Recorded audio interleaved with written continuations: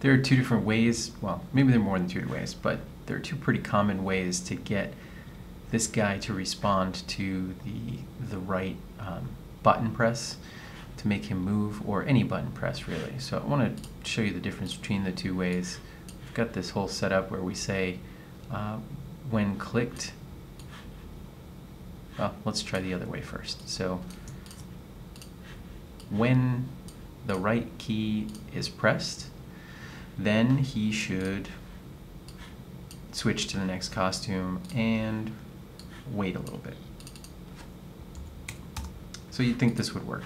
If I start the game, hit the right arrow, it does work, but you can see it's a little clunky. I hit the right arrow and he takes a second to start. And I think that's because this is really for responding to a single key press. It's not really good at holding down a key.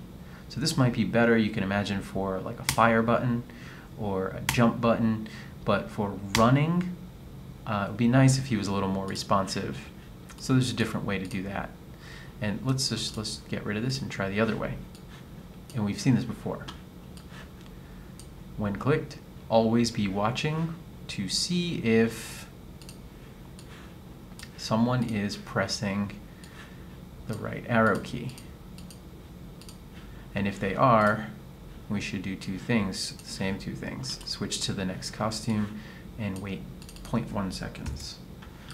This should work better. If I hit the right key, he starts running, and you can notice in the outline here, it's not flashing. It's always doing this. It's always checking to see if the right arrow key is pressed. I don't think I can go, no, I can't undo enough. But to get back to where we were, you would see that when you hold down the right key, this that whole chunk of when right arrow key was pressed is kind of flashing all the time. You can see it here if I do this. So here I go, I will